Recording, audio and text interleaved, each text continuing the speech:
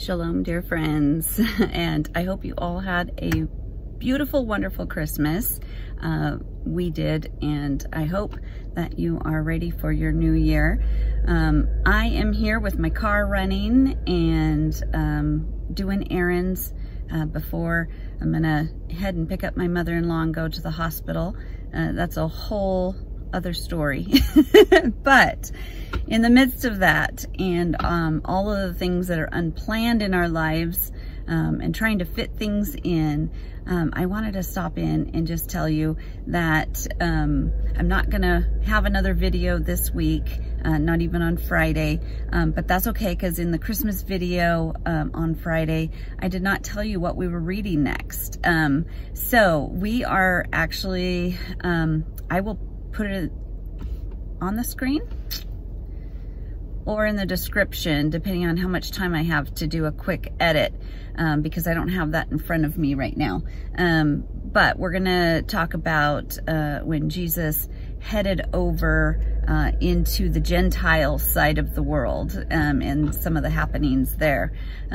So I'll get you that reading, and then we'll read that all next week. And then next Friday, it's like, I don't know, it'd be like the 6th or 7th or something like that, the next Friday in January. So in the first Friday of the new year, we'll go ahead and discuss that, and I'll have time to do the research and do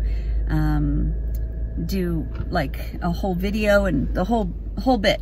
So the reason why I'm headed to the hospital here a little bit, without going into too much detail, but right after all of our holiday festivities, we had the most wonderful time, pinching ourselves that we had all the parents here and they're all healthy.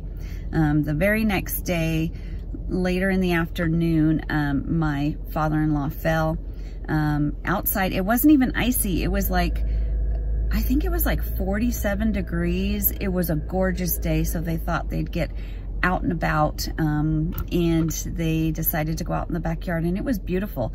And he fell, and so he broke a hip, and yesterday had to have surgery, and it was a really long day. It's actually been a couple really long days, and if you guys can keep my mother-in-law in prayer and my father-in-law in prayer. My mother-in-law is having to make a lot of really big decisions right now, and just that my father-in-law, who has dementia, can learn the things that they're trying to teach him about not putting pressure on the hip. And anyways, it's a whole thing, and that brings me actually to my word of the year. I had wanted this week, as of yesterday, to make a video kind of reviewing my word of the year of 2022. And then I also wanted to reveal to you my word of the year for 2023. I finally settled on my one for 2023. I had it, and I was like, that's it. And then all of a sudden, for a couple weeks there, I had second thoughts, and I kind of went a couple different directions, but I've come right back to the same word, and that is worship. I was trying to figure out what the next aspect of shalom is, what the next aspect of peace, and I really realized that it's our focus. And the reason why Daniel in the lion's den, you know, he could have faith, great faith, is because his focus wasn't on the lions, it was on his father. And the reason why, you know, David could have his focus and have all of the Psalms written, even though he was running for his life most of his life, is because he had his focus on his father. And so worship to me is that next aspect. From this year, my word was trust. And that word scared me because I didn't know what God had in store. And obviously he had some pretty big things in store. You know, we went through the move of my in-laws to having all 4 parents here that, you know, are aging and we have future worries.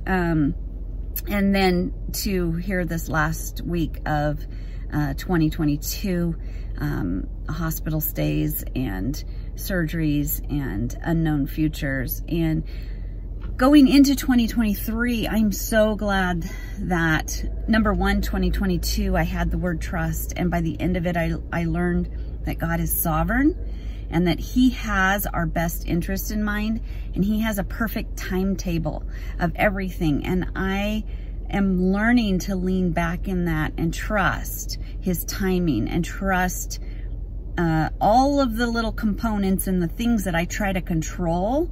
I'm learning to trust and put those in his hands. So a really good lesson to learn before the chaos of this year. And trying to keep that peace, trying to stay in that and remind myself. And really it comes down to my focus. When I lose my peace, when I start to fear, when I start to sink, just like Peter in the water, is when he looked at the storm. But when I focus on my Father, and that is through worship, even when you don't feel like worshiping. And so that's why this year I'm going to really focus on worship and who the Father is. I want to make a list of all of God's names and what they mean. I want to make a list of all of Jesus's names, all the names he was called and what they mean. I want to make a list of his characteristics and try to find Bible verses on each of those characteristics in both the Old Testament and New Testament, find evidence of that.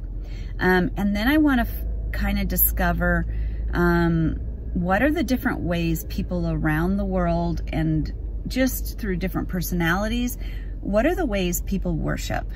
I worship, I love music, but actually through reading his word, I tend to worship him even more than with music. But my husband is music. It just, that's what gets him. So I want to also look at other ways. If you're a painter, I know there's people who paint and they worship while they paint. And all of those fun things. So that's what my word is, worship. Worship is my new word of the year.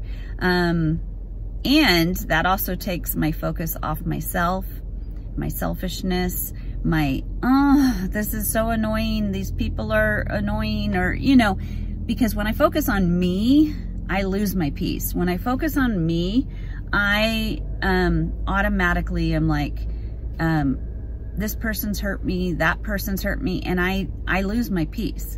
But when I focus on the Father and worshiping him, then I can walk through the biggest storm. I can walk on the water in the biggest storm.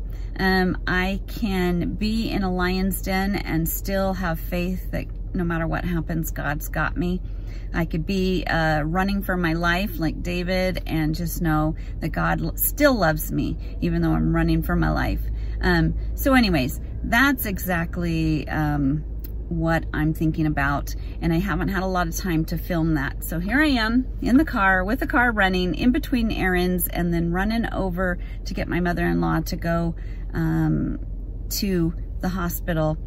If you could just say a prayer for all of us, and for everything, for our marriage, my hubby and I. It's really hard being kind of in the midst of all of this swirling around us, and we need to know that we need to focus on God in the midst of the storm, all the storms that are happening, and also hang on to each other instead of making each other the enemy. So those are the things that are in my mind today. Just thought I'd pop in here and tell you Merry Christmas again, and also a happy New Year. Also, Rosie, I loved your podcast this morning. I'm going to link it here for everybody else to hear about the proverb that man makes his plans, but the Lord directs his steps. What a great podcast, and a way to say the same thing is we can make our plans, but God is going to direct our steps, and he's going to do it for our own good. And so we need to just lean back and lean into his protection, lean into his wisdom and his power, and just know he's a good God. Even though everything bad is happening around you, he's got you. And anyways, hope you have a wonderful new year and a wonderful day, a wonderful week. And I will see you, like I said, I will in the description put what we're studying this week. I'll see you at least, not this Friday, but next Friday. And hopefully for some other videos in between us trying to figure out rehabilitation places. And I don't know. I don't know what my couple weeks brings. I don't know what 2023 brings. I really am not in a place where I can make a lot of plans. But I know that God directs my steps, and he directs yours as well. So trust him, friend, trust him. So anyways, shalom, dear friends. We'll see you in the next video. Love ya.